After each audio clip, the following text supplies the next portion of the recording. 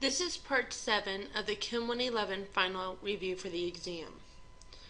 We will be focusing on electrons during this review. Part of the focusing on electrons is looking at where the electrons are around the nucleus. To do that, we look at electron configurations. There's a couple different numbers that you have, a couple different items you have to pay attention to. One is the principal shell. This is telling you what energy level it is, the electron is, away from the nucleus. So if I have the nucleus here, energy level shell here, N is equal to 1 is here, 2 is here, 3 is here, so on and so forth. So you notice that the bigger the number, the further away it is from the nucleus. Also means that it can hold more electrons. Then S, P, D, and F is the shape that the probability of finding the electron takes form. So S is kind of like a sphere. P is like a dumbbell shape. D is like a clover, meaning it's like two dumbbell shapes that are overlapping. And F is like two clovers overlapping. S can only hold 2 electrons, while P can hold 6 electrons. D can hold 10 electrons, and F can hold 14. This seems kind of confusing and it gets a little overwhelming, but if you use something called the Aufbau chart, it allows you to figure out where the electrons are going in a systematic order, and it takes the confusion out of it. So what you do is you put the numbers 1 through 7 all the way down.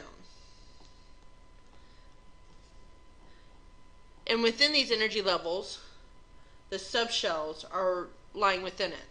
So 1 is so small it can only afford S, where the second energy level here is a little bit bigger, so it can have S and P. 3 can have 3S, 3P, and 3D. 4 is 4S, 4P, 4D, and 4F. 5 is 5S, 5P, 5D, 5F. There are probably more areas for electrons outside of F, but because there's not enough electrons to fill that area up, they haven't discovered it, or there is no need for it. 6S, 6P, 6D, 6F, 7S, 7P, 7D, 7F. Now, as said before, the S's have 2 electrons in it apiece.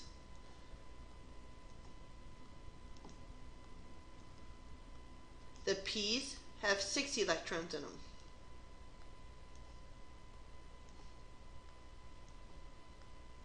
The D's have 10.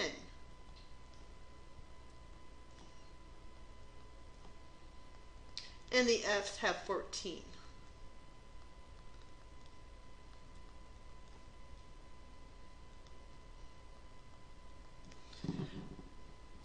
Now, what is confusing for students is you don't enter the electrons from left to right. You don't go this direction. Instead, you actually enter the orbitals at an angle down. And that has to do with how much energy each of these subshells have.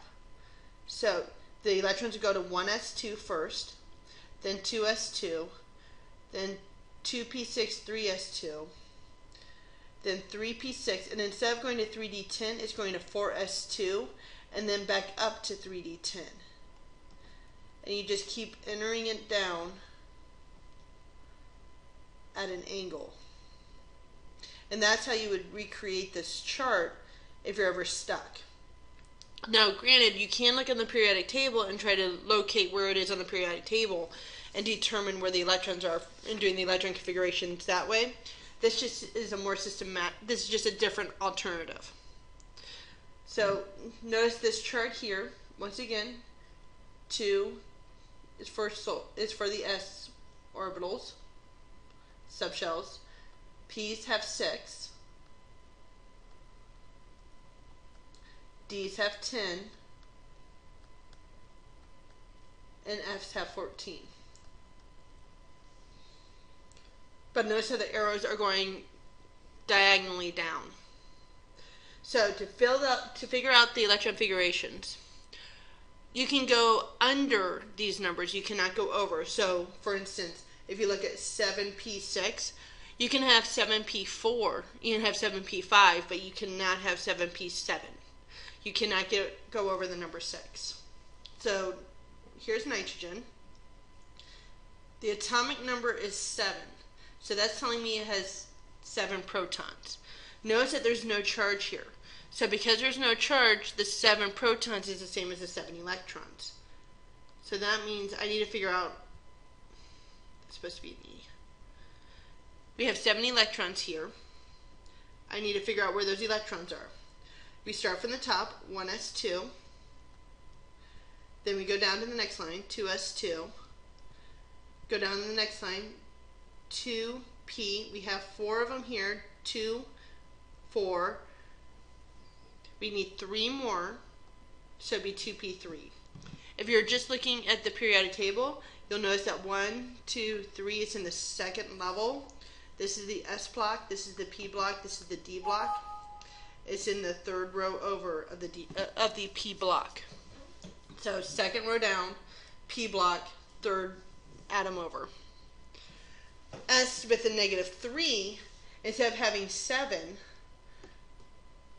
charge is equal to the protons minus the electrons. So 7 minus X is going to equal to -3. That means that X is going to be 10 electrons. So that means I need those little numbers to count up to 10 now.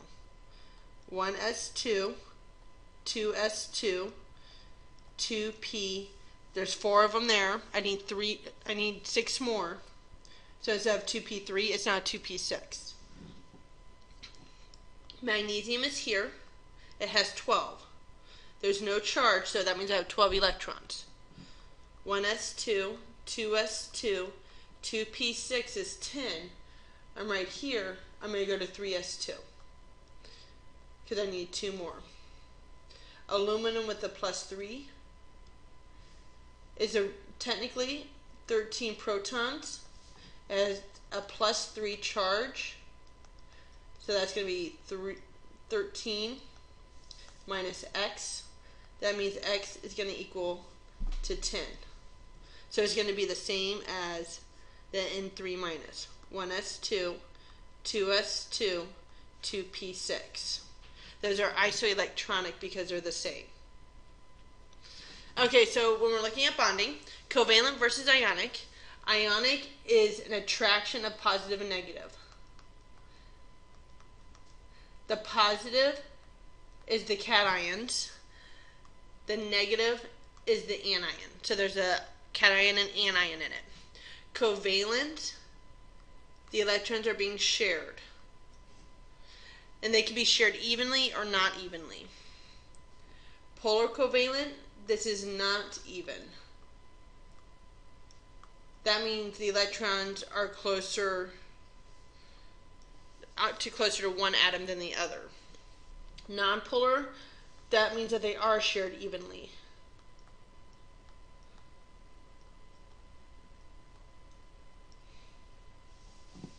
Octet rule means that there are 8 electrons around the atom, and that has to do with the S and P block.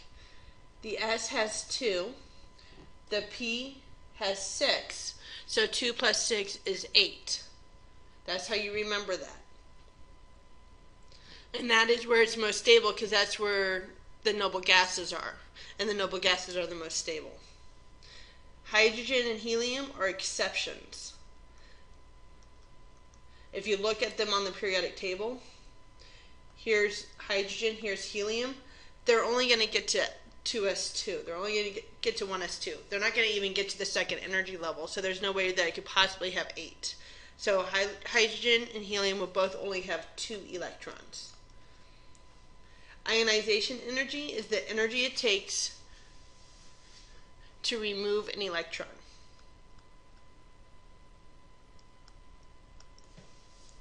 And it goes up and to the right. So fluorine is the most electronegative.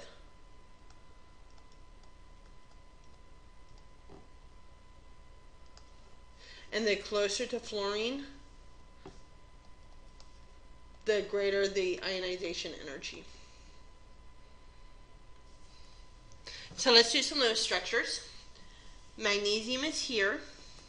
It's in the second row. You know how many electrons something has by what row it's in. 1, 2, 3, 4, 5, 6, 7, 8. So it's in the second row. So magnesium has 2 electrons. Oxygen is here. It has 6 electrons. 1, 2, 3, 4, 5, 6. You go around singles first and then go back and pair them up. With magnesium oxide, it's an ionic compound because it starts with a metal. The electrons are given away to the oxygen. So magnesium now has nothing around it. And oxygen, rather than having 6 electrons, now has 8. And we put a little box on it saying that those all belong to him. And he now has a -2 charge. We can take a look at how the electrons are sharing how the atoms are sharing the electrons when we look at molecular compounds. Once again, 1, 2, 3, 4, 5, 6, 7, 8. Remember the octet. Nitrogen is right here. It brings 5 electrons. Hydrogen is right here. It only brings 1. However, there's 3 of them, so 3 times 1 is 3. You have in total of 8 electrons. 5 plus 3. So we put the least electronegative element in the middle, with the exception of hydrogen. Hydrogen is never in the middle because it can only have 2 electrons. And you surround it with the other atoms.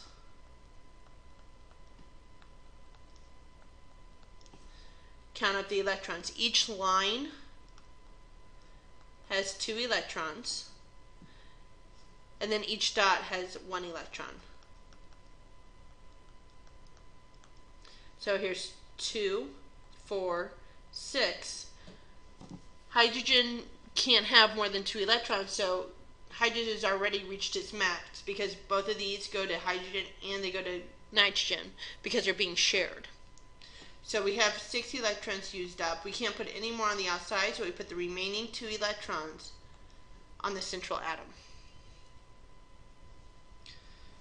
When we look at the geometry, we have 4 electron groups. So the lone pairs are considered part of the electron groups. So here's our 4 electron groups. It's in the tetrahedral for the electron pair geometry. However, we do have a lone pair. One lone pair puts us into the trigonal pyramidal.